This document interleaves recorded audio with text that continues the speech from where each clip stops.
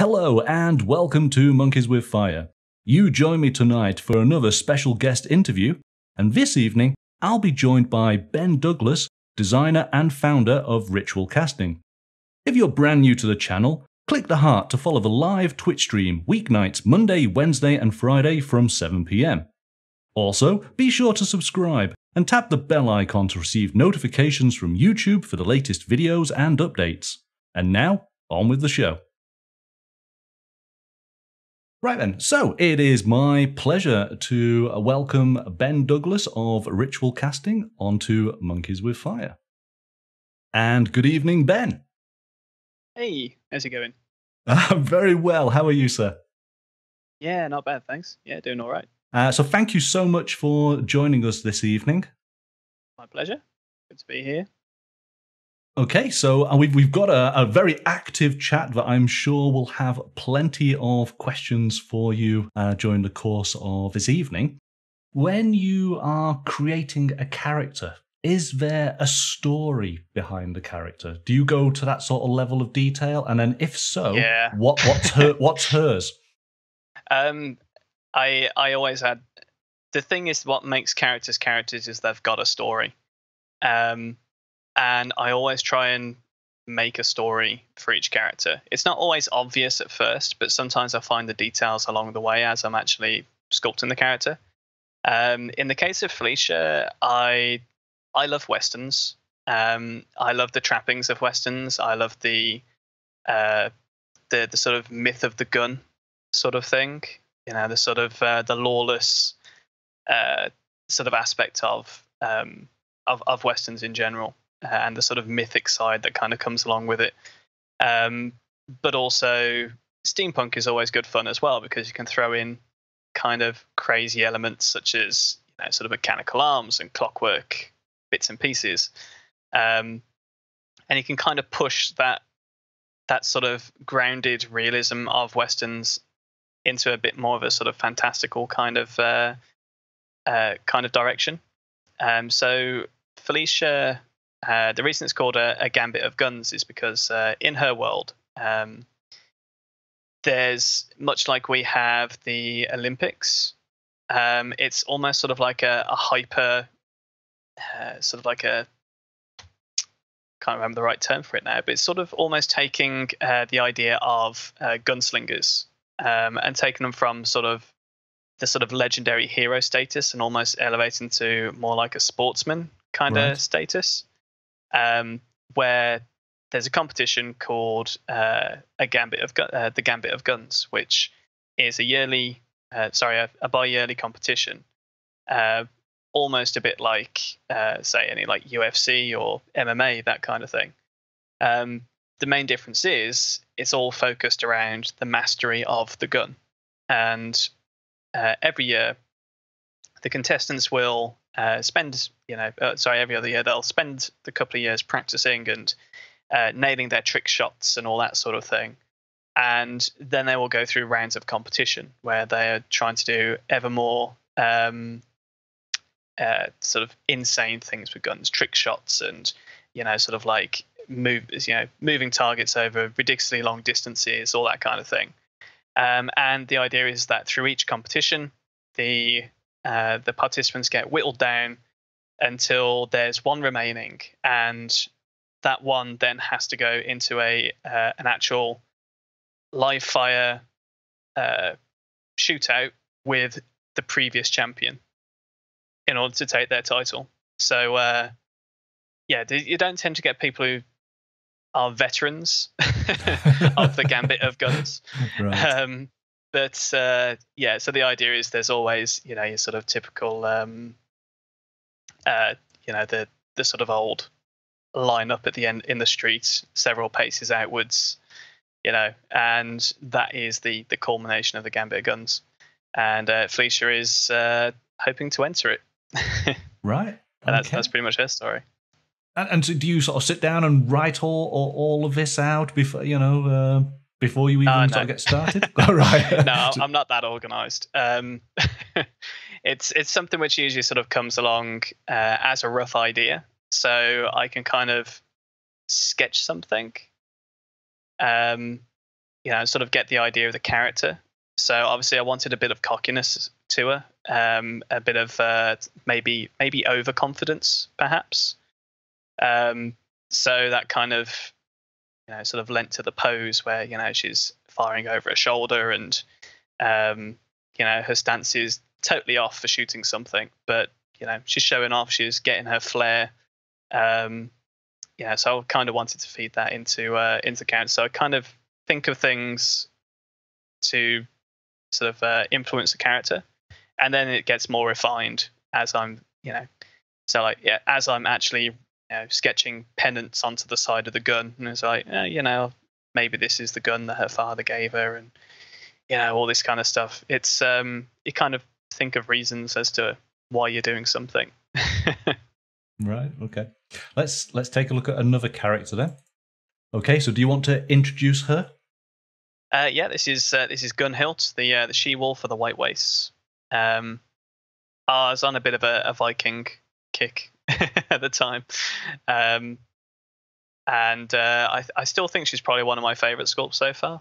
I love her pose. But yeah, so Gunnhild, she is a legendary warrior on the battlefield, named the She-Wolf because of her ferocity in battle. She's kind of not strictly Viking, I guess. It's more of the Viking-inspired sort of setting that was actually from one of my D&D campaigns. You had an area which was called the White Wastes, and it was essentially a gigantic battleground which kind of sat in between the territories of 5 clans. And Gunnhild was the leader of the Wolf clan, and essentially her legend spread as she kind of rose through the ranks, and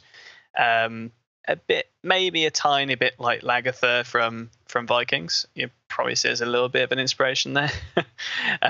Managed to sort of rise to the top and took over command of the Wolf clan, and she is legendary on the battlefield for unorthodox tactics and sort of pretty much being able to sort of guarantee victory for her warriors.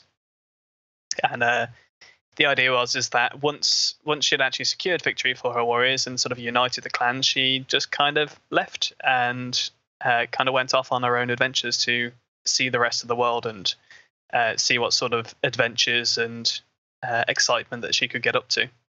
All right, let's go and take a look at another character. So when you see all of these artists painting up characters that you've created, I mean, how does that make you feel? What what's It's awesome. Honestly, it's really kind of, I don't know. I guess it's sort of validating in a way, in a way that no artist is ever going to be happy with their work. So when I finish a model, I kind of think, I'm happy with that, and then I come back the next day and I see all the mistakes, and I'm sort of like, I could have done that better. I don't like the position of the arm. The way that the cloth drapes there doesn't work great. But then when you kind of see people where it's just a case of they spend hours of their life either printing this and painting this, and it's really validating when you spend so much time working on something, and because you're sort of neurosis and imposter syndrome is definitely a real thing, starts to kick in, and you've got these people who are spending, like Pascal, spending hours upon hours upon hours rendering metal on a part of your model, which, to be honest, you probably I probably forgot I even sculpted that bit, and it feels amazing. It's absolutely fantastic. Like, it doesn't matter what the skill level of the painter is. The fact that someone's taking that much time and effort to to work on something that I made, it never gets old. It makes it like worth it.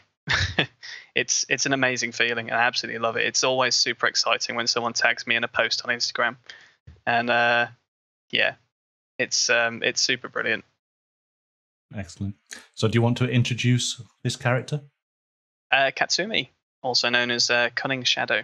Yeah, so I think this, I could probably chalk up a lot of my sort of success to Katsumi, I think. It seems there are a lot of fans of sort of Japanese iconography around. And she quickly became one of my most popular models at the time. As soon as I dropped the concept art for her, it was like, landslide voting. And I think this was kind of the model where I really upped my game when it came to the detail. So with the kimono, with all the floral patterns on there. It was technically difficult because it was the first time that I'd done it. And it was also the first model I did where sort of the safe for work version and not safe for work version was actually quite different. Whereas the safe for work version has the sort of chest wrap. So obviously you get a bit of lift and squeeze in the sort of chesticle region. And of course, obviously when on the not safe for work version, that's not there. So yeah, so I ended up with sort of like two versions of the body to work with. And yeah, the main thing was to essentially give a surface detail. I think I just got the Ronin Geralt figure from CD Projekt store, and he had this sort of beautiful floral pattern to the clothing, and it didn't need to be painted. It's just it was sort of like a sort of metallic-y kind of paint to kind of look like silk, and I wanted to sort of replicate that. So that's what I did with Katsumi on this one. And I know some people are going to be like, it's crazy. Some people are going to be insane enough to try and paint the floral patterns. And it's like, they're never meant to be painted. they're just surface detail. If a 1/6 scale statue can get away with not painting it at that scale, then yeah, I think anyone can get away with not painting it. But yeah, when it comes to Katsumi herself, the idea was I wanted to do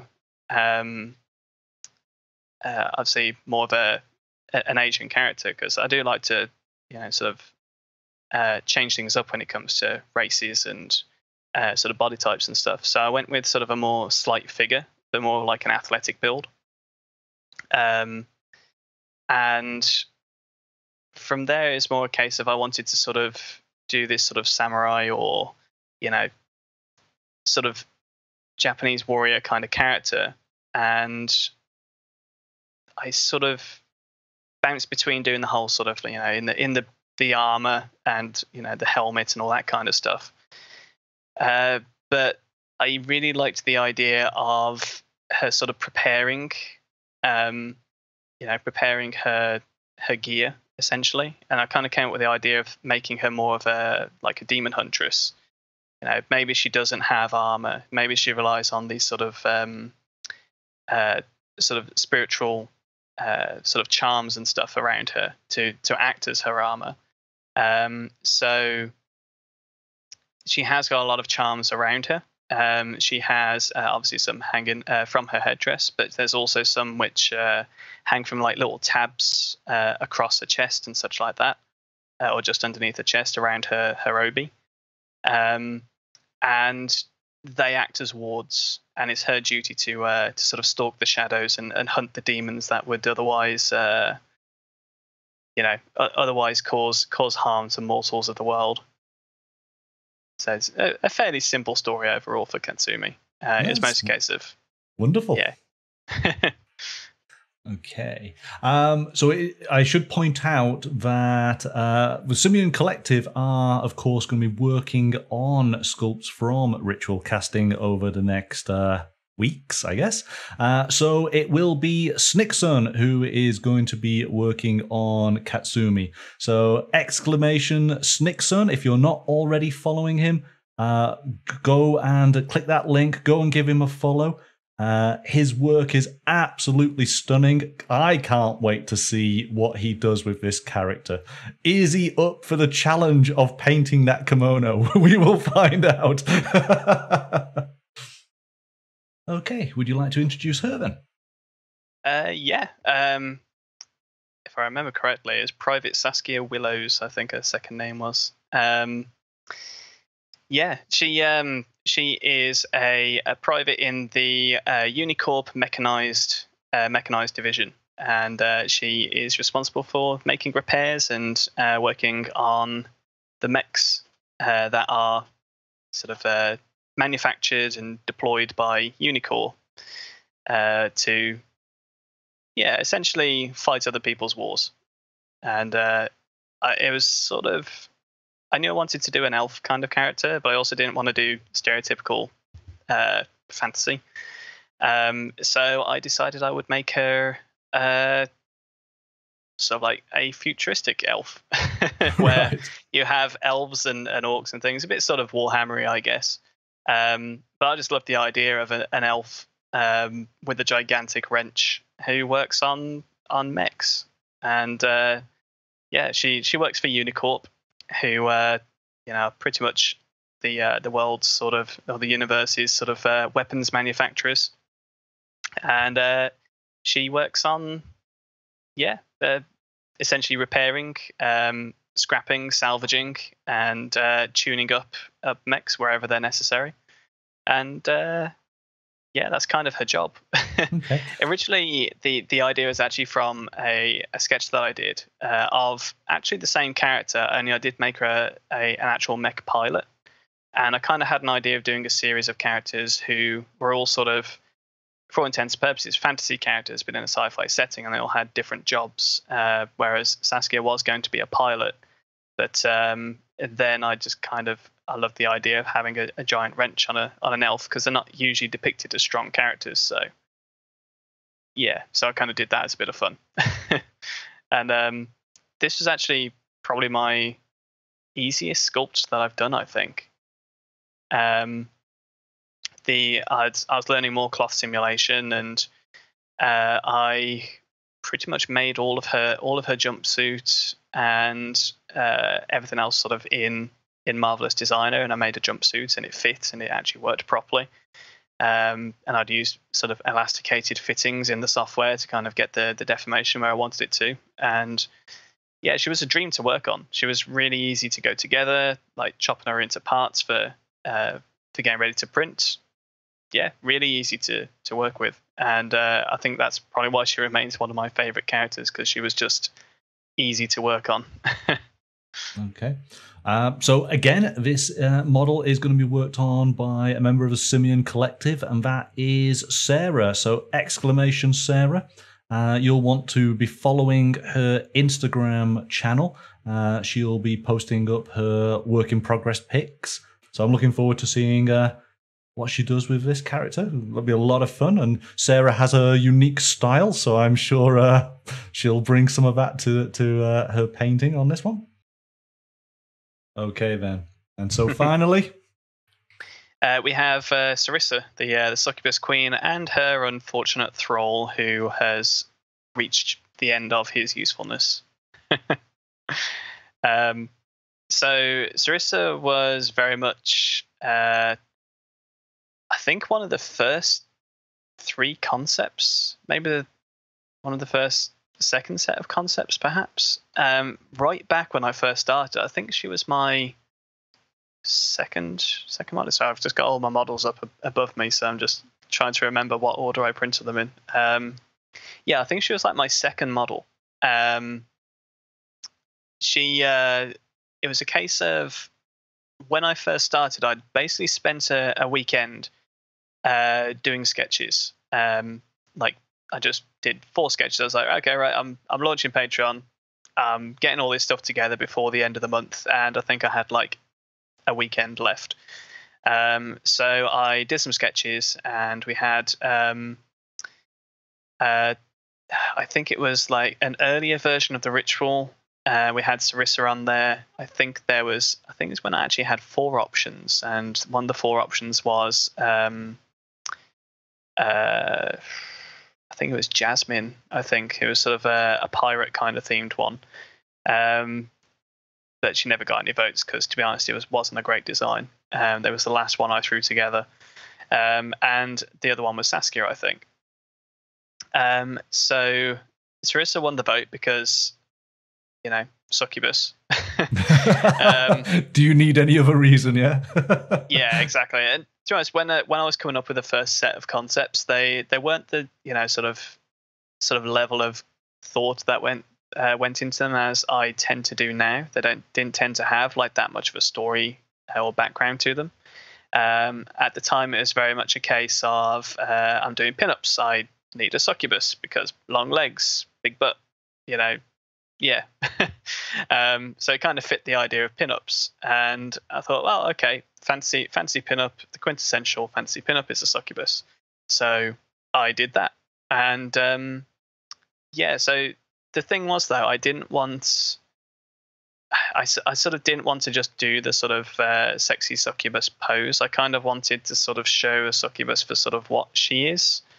A demon after the life force of mortal beings. So I wanted to sort of depict her as the actual title of this is called Cruel Lust, and I think that's kind of where I sort of went with it. So I made sure that she wasn't just in a sexy pose, but she was actually essentially dominating a very sad looking figure.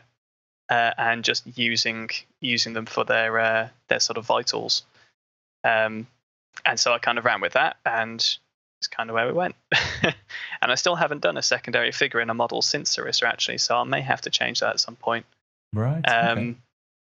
So that was kind of my first foray into trying to do sort of interaction between two figures in a model, and cutting that up was difficult. Trying to decide where the cut points were going to be, it wasn't particularly easy, but we got there in the end. Okay, so so Pascal is going to be painting Sarysa up in due course. You obviously got Nice. a busy workflow already. He's gonna be tired of my models. Oh, I don't think that's going to happen anytime soon. So yes, if you are not already following Pascal, it is !Pascal. Of course, you'll be able to see what he is doing with Gunnhild already. So do keep up to date with him there on Twitch and on Instagram.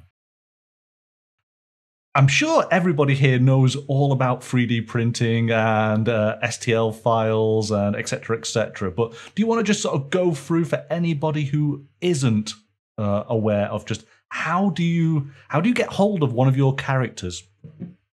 So for anybody who has a 3D printer, when it comes to FDM printers, the sort of melting filament sort, I don't own one, so I have no idea how well my models work with those. They're not designed for it.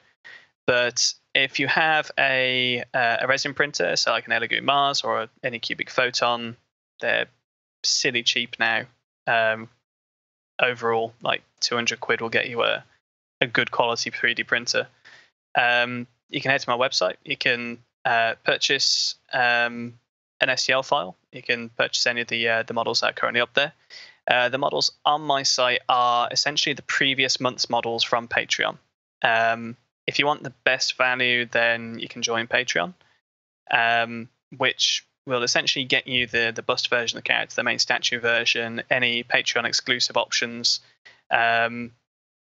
all the extra bonus pieces, renders, work in progress shots, and you can vote on the next model as well. And you can get that for, I think it's $10. I don't know what it is in pounds. But yeah, it's $10 a month for that. And you get access to the STLs at the start of the month, and you can vote on the next one. And I am starting to produce my own physical models now. So I do have merchants in the US and in the rest of the UK. So you can have a look at the merchants page if you wish to buy a print. A lot of my merchants, like Nerd House Minis, Damn It Daniel, who is in chat, I think. Hey, Dan. They offer smaller scale versions for those not ready to take on a 10 scale model yet.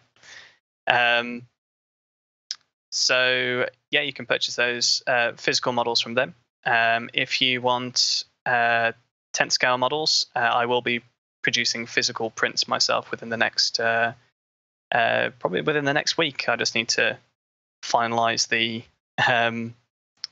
essentially the checkout process for that and get all the shipping details all marked in. So you will be able to buy physical prints from my site as well. What 3D printers would you recommend? Is there any that people should be aware of and look out for? It's it's an interesting thing right now. Is 3D printers are sort of I guess leveling up sort of towards the end of this year. Monochrome screens have become a thing. The way the 3D printer actually works in terms of a resin 3D printer is you do supports for the model and you slice it, and it essentially divides the model up into almost like an MRI scan. But it's a black and white image mask, and in the printer itself, the print bed gets lowered into the vat. There's a LCD screen underneath it. The black and white image gets displayed on the screen. The white image essentially is where the light comes through. There's a UV light underneath it, which then cures the resin. And the print bed then lifts up, comes back down again. It does the next slice of the image. And so I kind of forgot where I was going with that. So being so you only need black and white to sort of display images for 3D printing. The typical LCDs are from like mobile phones. So they actually have the RGB filters in them as well. Now that actually proves to be an interference for the UV light passing through it. So the new screens are monochrome, so they've only got black or white. They're either on or off. So it allows light to get through it much more efficiently. So print times are reduced by down to 30% of what they originally were, or something like that. So instead of 7 to 12 seconds per layer, you're looking at 1 to 2 seconds per layer. So it speeds up printing. But they're still pretty new on the market, not entirely easy to get right now, especially replacement screens. My advice would be to sort of wait, I suppose, because that's going to become the standard. But I still think resin kind of needs to catch up a bit. But if you're looking to buy a printer now, then the Elegoo Mars Pro, I think it's around about 230 quid, 250 quid.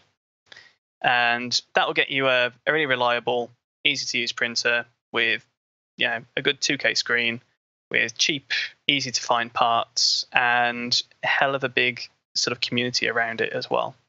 So whether it's an Elegoo Mars or a Anycubic Photon, those are probably the best options to go for if you're looking for something right now. Otherwise, I'd wait for the monochrome screen versions to come out. Right.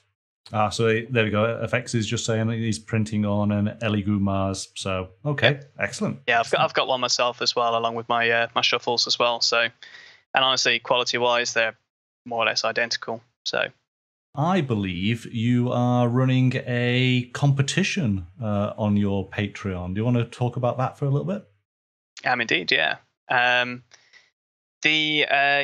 running essentially a year. Well, essentially, it's like a year's anniversary. I'm a couple of weeks late, but yeah, it's been busy. Essentially, a year's anniversary sort of celebration of starting Patreon. I'm trying to do a charity drive more than anything. It's actually a painting competition, and all proceeds are going towards charity. There are prizes. An Elegoo Mars is actually up for grabs with first place, along with some Amera Labs resin, which thankfully Amera Labs actually sponsored me for, which is great. Otherwise, all the other prizes are coming out of my own pocket. The Mars, there's ritual casting merchandise, so you can get a mug or a T-shirt or both if you win first place, as well as STL files, and it's running until the end of November. The idea is that to enter, you make a donation with the donation link in my Patreon post, which I'll post up in a bit if you like. Sure. You make a donation, you send me an email along with decent quality photos of your paint job of one of my characters, which can't be scaled down any lower than 65% of its original scale. And from there, it goes into a public voting once the competition closes. And yeah, you either win one of the prizes or one of the runner-up prizes, or mentions or anything like that. I'll probably stream the results because it might be a bit of fun. But you can vote for your favorite entries, and the donations are going to be going to a charity called Direct Relief. This year apparently has been a record setter in terms of disasters, and Direct Relief was a charity I spent about 3 hours researching charities, and Direct Relief use 99.4% of all of its funding on its projects, which provide search and rescue and care for people who have had their homes destroyed by earthquakes and natural disasters and wildfires, and out of control gender reveals, and essentially they do really good work, and it's only going to get worse with climate change, I imagine. So I thought it a very worthy charity to donate to, and that's where the money's going to be going. 100% of it. I'm just hoping that I can actually get more donations made than the amount of money I've spent on prizes. That's excellent. And so everybody, if you've got a one of Ben's sculpts, then you absolutely should be putting in a donation for the charity. Put forward your work and just talk about the charity and on your social media. Let's get the word out there. Yes, as a community we can do wonders. Yeah, it's the competition's open to anybody. It's not just open to patrons. The merchandise is a patron exclusive prize. So even if you're like a patron at like $1 or something, as long as you're a patron, you can get all the prizes. The first prize is an Elegant Mars, a litre of Amerilabs resin, either grey or black, it's your choice, as well as a ritual casting T-shirt and mug, and also an STL file. Second place is basically the same, but without the Mars, and you can choose a T-shirt or a mug, and you got the litre of resin. And third place is half a litre of the resin, a T-shirt or a mug, and STL file. Fantastic. So, and I'm sure I'll probably throw together some, runner-up prizes as well. So, once it gets closer to the time. So, a lot of fun and for a worthy cause as well, which is great. Yeah, it's been great because the Twitch community has been absolutely fantastic. It's I owe a lot to the Twitch community. Even sort of inbreds like Damn It Daniel. It's been absolutely fantastic seeing the Twitch community kind of just sharing all my stuff, and it's largely thanks to them that I am now known about, because Patreon hides me because my stuff classes as not safe for work. So I don't get anybody stumbling over my stuff on Patreon unless they're looking for me. So having them sort of show my stuff has been absolutely fantastic, and the amount of support that I've seen the community give to other community members and other charities as well is kind of what inspired me to sort of do the charity in the first place.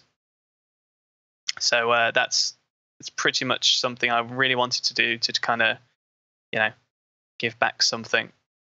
Right then, I think we'll bring this to an end. So Ben, thank you so much for your time this evening. It's been really interesting to learn all about the characters that you create as ritual casting. It's been awesome. It's always fun to hang out and talk shop with people. It's a lot of fun. Excellent. Okay, well, thank you so much. As I say, we will be painting your sculpts, myself and the Simian Collective, over the next couple of weeks. Yeah, cheers, guys. It's always fun, and yeah, it's super humbling that so many people are taking an interest in the polygons I push around. There we go, everybody. So our thanks to Ben from Ritual Casting for tonight's interview. That was a lot of fun. I learned a lot tonight. I didn't realize just how much goes into these character designs, but it really does show when you have one in front of you. All right, everybody. I look forward to seeing you on Wednesday evening. But until then, bye for now.